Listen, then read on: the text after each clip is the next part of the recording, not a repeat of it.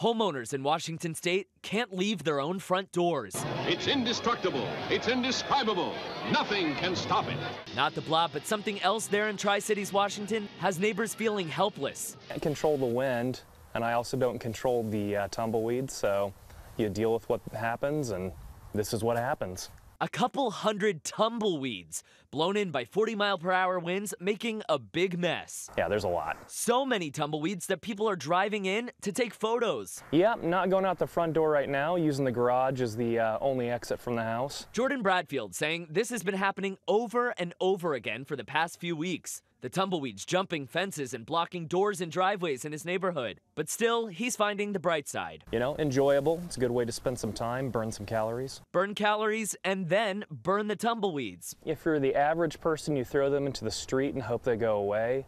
If you're me, you throw them into your irrigation ditch and then burn them. Fire crews say that you can burn them, but there are regulations to keep in mind, adding that they'll burn hot and fast. Lucky for Jordan, some hope is tumbling his way. Now, as we head through the next few weeks into March, the jet stream much farther off to the north, and that means the active storm track is going to be north as well, meaning less of a tumbleweed issue as we head through the next few weeks.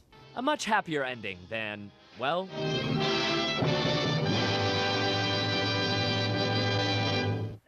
So experts say homeowners should definitely not try to clear them with the lawnmower. That would spread the seeds, and then we'd really have a blob situation on our hands. Growing and growing. See, from Washington State to Washington, D.C., where I live, we have tumbleweeds, just balls of hair. Oh, the tumbleweeds. The tumbleweeds, everybody. Keep your tracks in. Hey, did you know this? Tumbleweeds apparently came from Russia. Russia. We're blaming you for that, too.